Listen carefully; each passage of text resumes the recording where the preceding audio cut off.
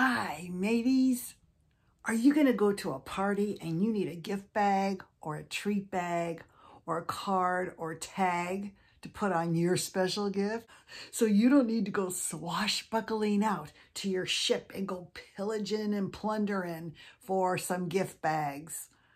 Today's video, I'm going to show you how to make them last minute for Halloween. Hi, I'm Bonnie Overman. I want to thank you for joining me today. I am a pirate winch. I hope my channel will inspire you to lead a more productive, creative, and stylish life at any age, always on a budget. You know, I'm 70 now, and if I can do it, you can do it too.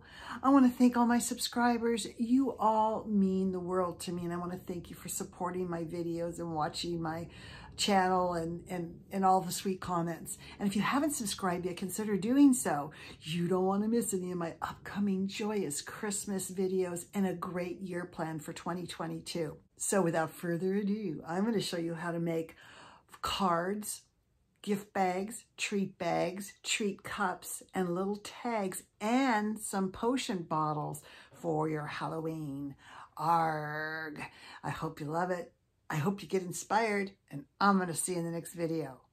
Arg. So today I want to show you some last minute gift bags, goodie or treat bags, treat cups, potion bottles, and gift bags or cards and tags.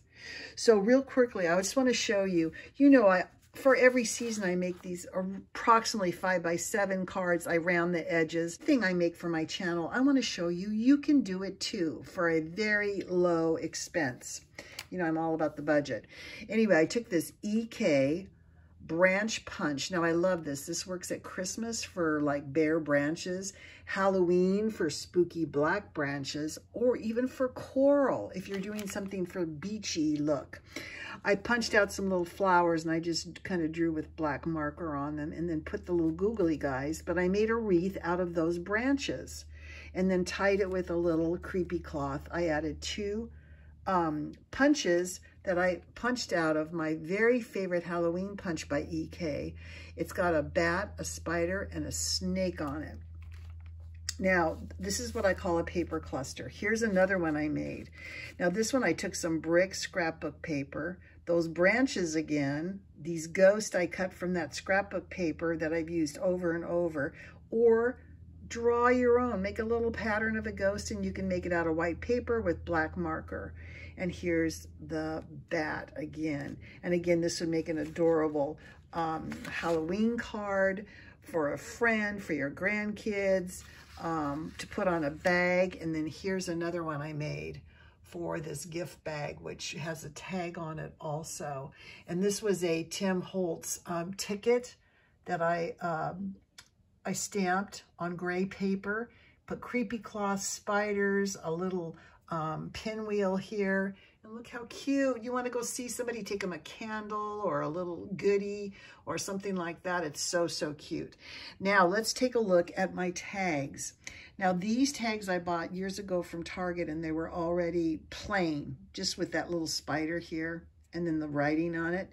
So at Michael's years ago, keep your eyes open for anything that has printed on it these little potion bottles to make these adorable tags with the little potion bottles on them. On this one here, I was lucky to find this potion.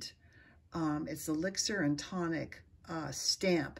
So I stamped some of those and you can see how cute that is. And these you'll have forever.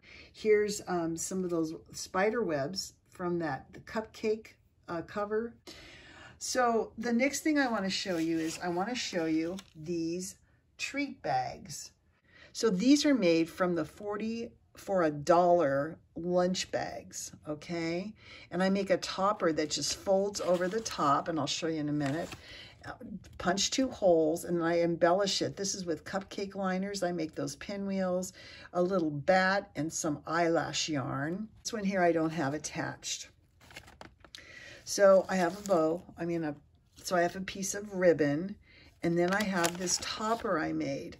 So you can see I put my goodies in the bag, and then I folded it over. It's just a piece of paper that I folded in half, and I used with those curved scissors, the edging to curve both the sides. And I made sure it fit on the top of the bag. Once you should make a pattern for this, you know, the width of your bag. And you just fold the paper in half. I added cupcake liners and then a witch's potion little ephemera here, and then some creepy cloth, some gauze. I punch the holes, then I draw the ribbon through and tie it in a bow.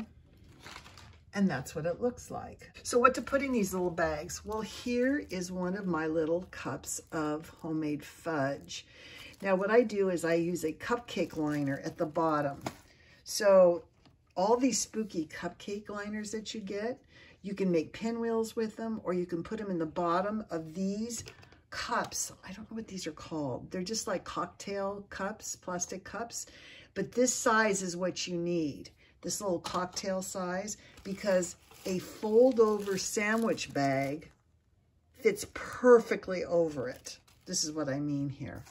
See how I've taken that cup and I put one of these sandwich bags over it? It just fits. Now is the time to put your goodies inside, and then you want to embellish it with all kinds of ribbons and bows. I have spider ring, clip-on spiders here. But look how cute that is to give somebody some homemade fudge or chocolate-covered pretzels or whatever you want to do. It works really well.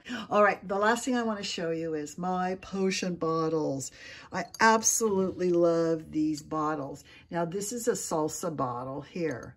So what I do is I start with a clean, dry bottle or jar. So I got some of these labels that are actually stick-on, but you can also hot glue them on. So what I did is I take brown and black paint and just dab it on the glass. You still want to see through it slightly.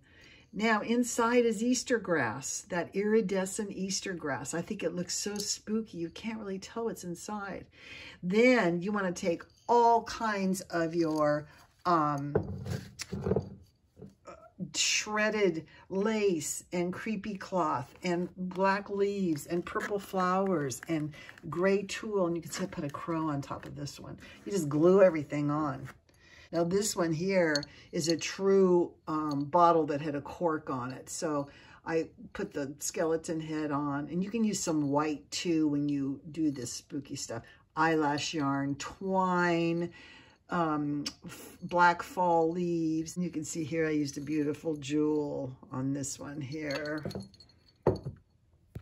And then over on this side here, I have another one that had a stopper in it, and then I glued the skull to that. I like to use the black leaves as background to them, but then you really see the skull.